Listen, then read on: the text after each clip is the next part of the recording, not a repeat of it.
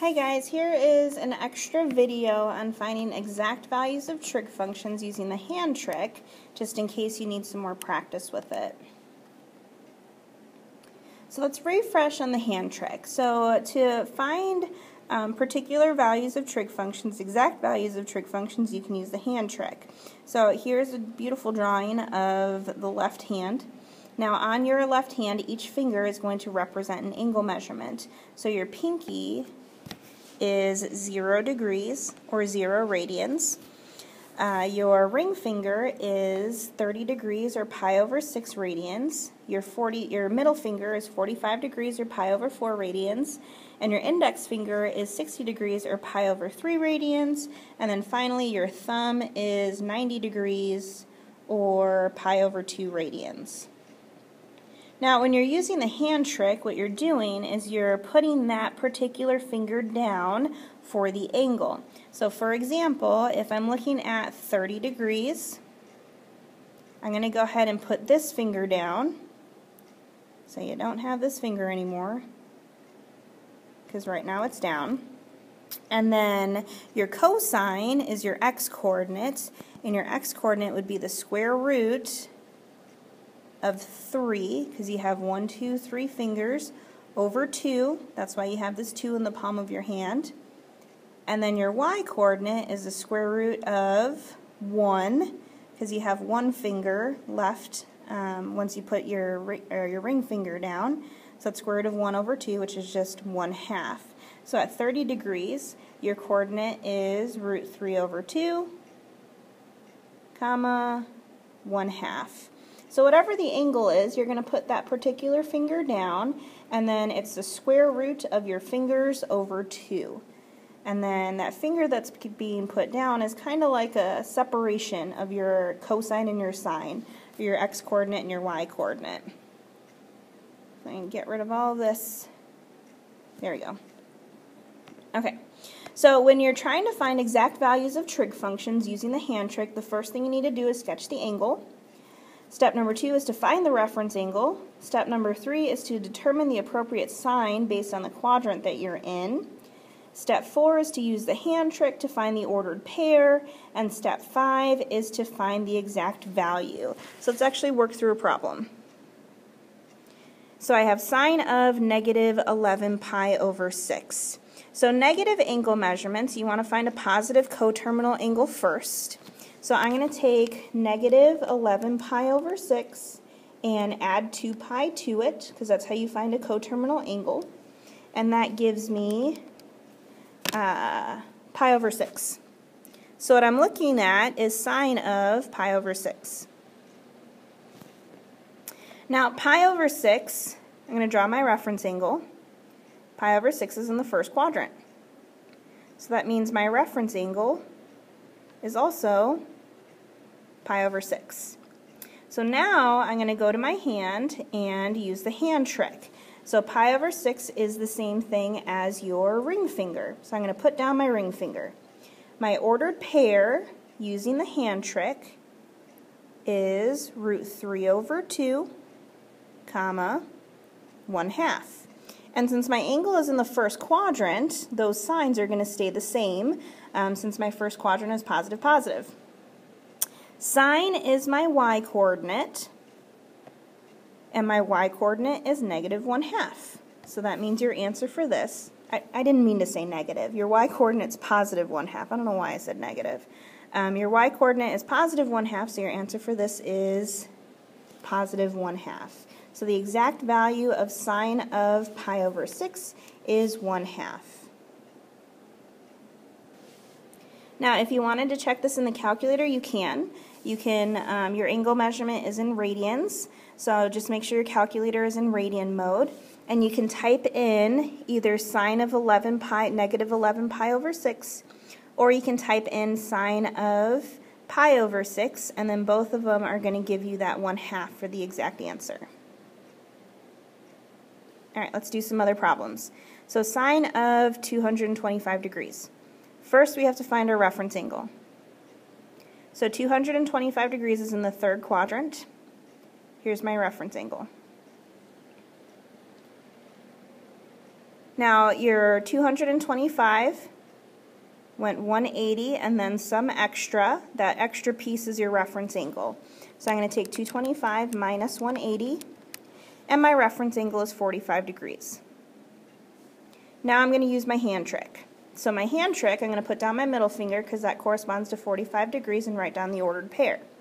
So my ordered pair is root 2 over 2, comma, root 2 over 2. Now if I look at the quadrant that I'm in, I am in the third quadrant, which makes both my x and my y negative. So I'm going to physically change my coordinates so that my x and my y is negative. And then for my final answer, sine is my y coordinate. My y coordinate is negative root 2 over 2. So sine of 225 is negative root 2 over 2. Now if I wanted to check that in the calculator, I can hit change the mode, because the last one was in radians, this is in degrees. I can hit sine of 225, and it gives me negative 0.707. Well, your decimal is not an exact answer, so do not write down the decimal, but what you can do is you can check that negative root 2 over 2 is equal to negative 0.707, which it is.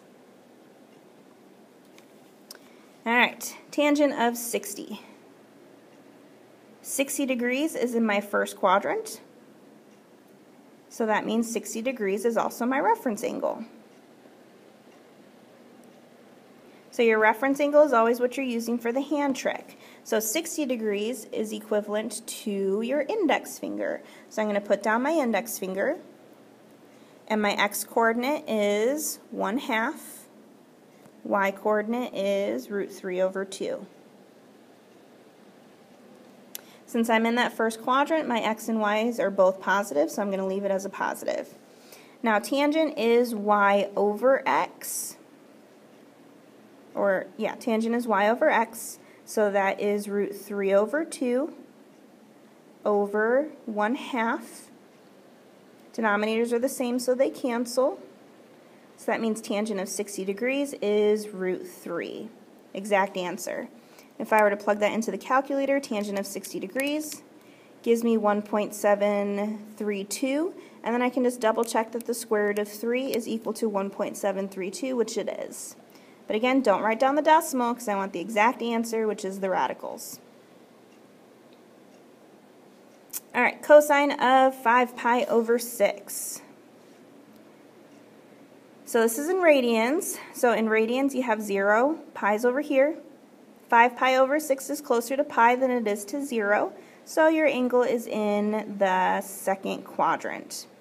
So here's your angle, and this little wedge is your reference angle. Now I need to figure out how much further I need to go to get to pi.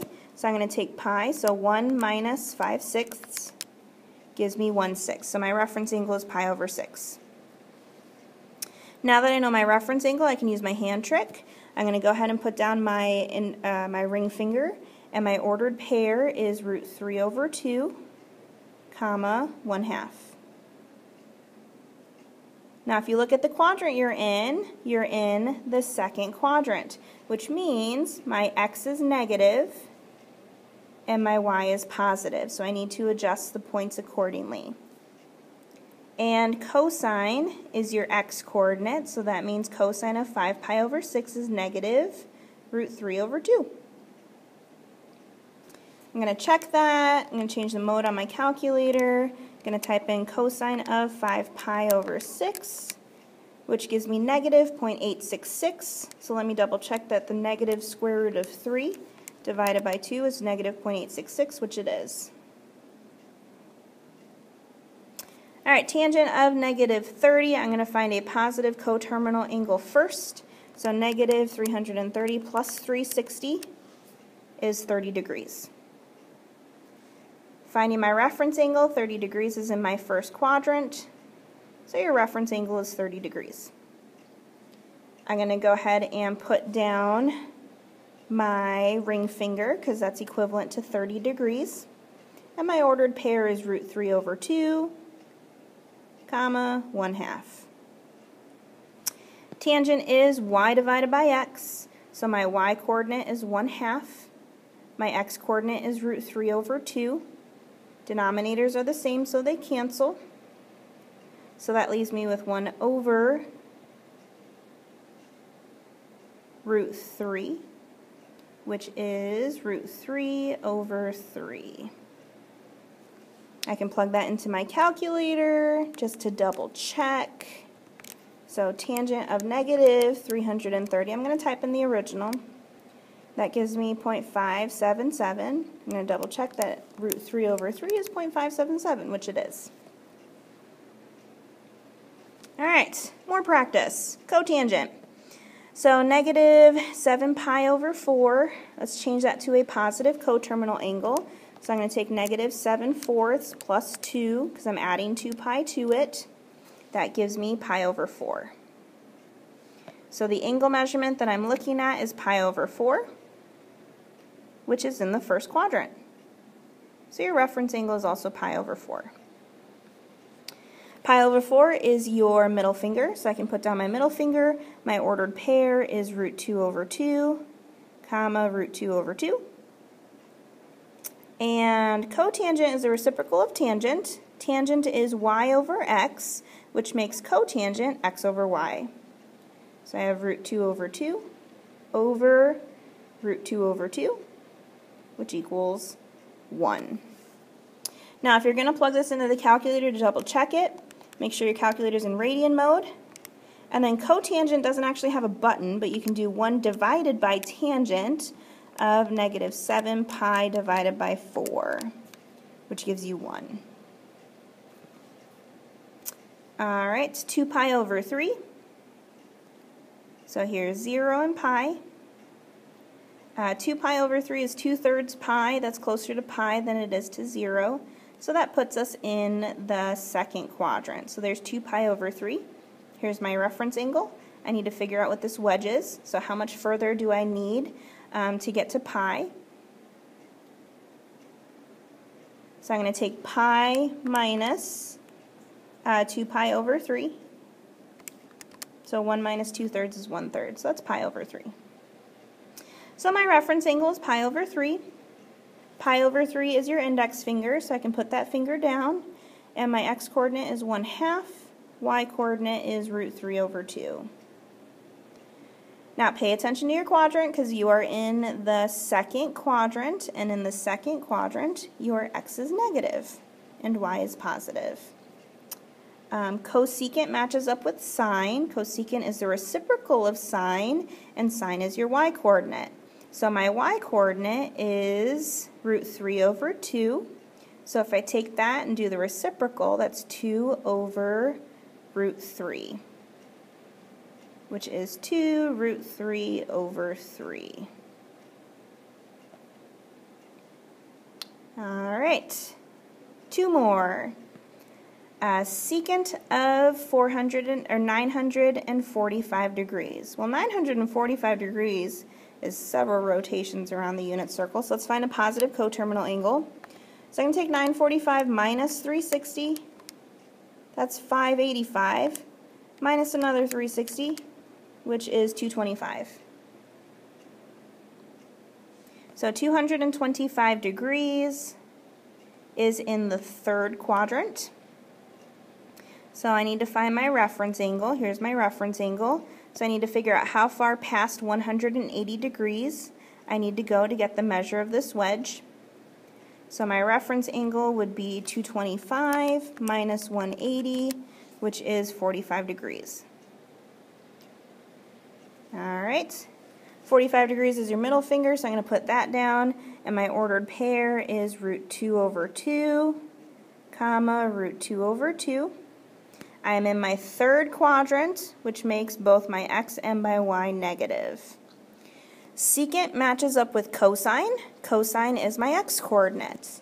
So I'm going to take my x-coordinate and flip it over since I'm finding secant. So that's -2 over √2, which we have to change. So that's -2 √2/2, which is -√2.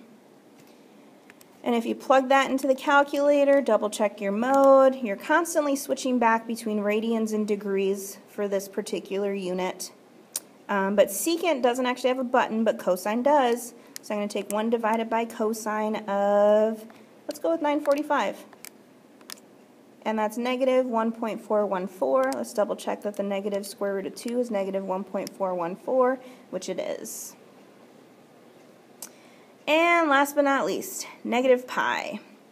Let's go ahead and find a positive coterminal angle. So I'm going to add 2 pi to negative pi. So I'm going to take negative 1 plus 2, which is 1. So now I'm looking at cotangent of pi. Well, where's pi? Here's pi. This one doesn't actually have a reference angle. Okay, so let's work with this. So if I'm at negative pi, or just pi, because that's my positive angle, let's figure out where this point is. So this point, if it were on the unit circle, is negative 1, 0. Okay. So there's my ordered pair. I'm not actually going to use my hand trick for this. I'm just thinking back at that unit circle. And my ordered pair at pi is negative 1, 0, since you're on that negative x-axis. So cotangent is the reciprocal of tangent. Tangent is y over x, which makes cotangent x over y. So my x-coordinate is negative 1 over 0, which is undefined. Now, if I wanted to put this in the calculator, switching modes again, cotangent doesn't have a button, but tangent does. So I'm going to take 1 divided by tangent of negative pi. Calculator gives you an error because you can't divide by 0, so that's undefined. Alright, I hope this video helped you understand finding exact values of trig functions a little bit better. I would highly recommend that you practice this with the hand trick.